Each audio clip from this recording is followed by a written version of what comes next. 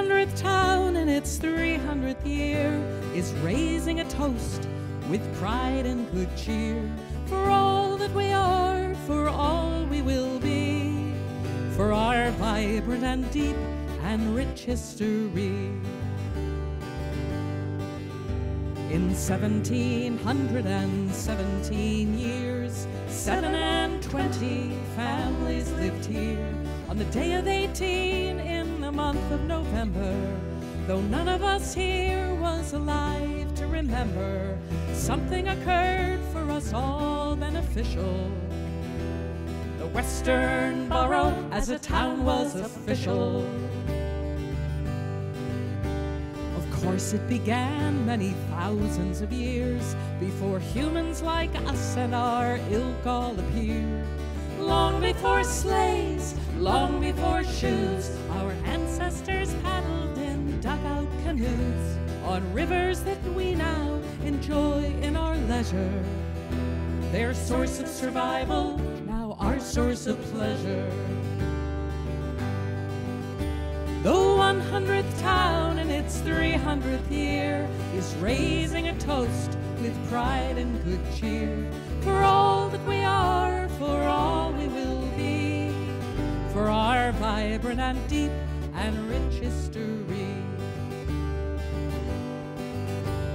The town's citizens in those earliest days weren't from around here, they came a long way, embraced a new life and a new land unseen, arrived by the power of wind and of dreams. Some ended up fighting the country they fled.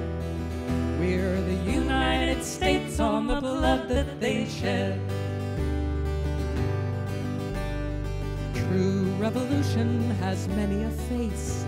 It's not only war that changes a place. Industrial growth touched this small farming town, which over the years has seen ups and seen downs, has grown and has prospered, has struggled and won. And we are a part of all it's become.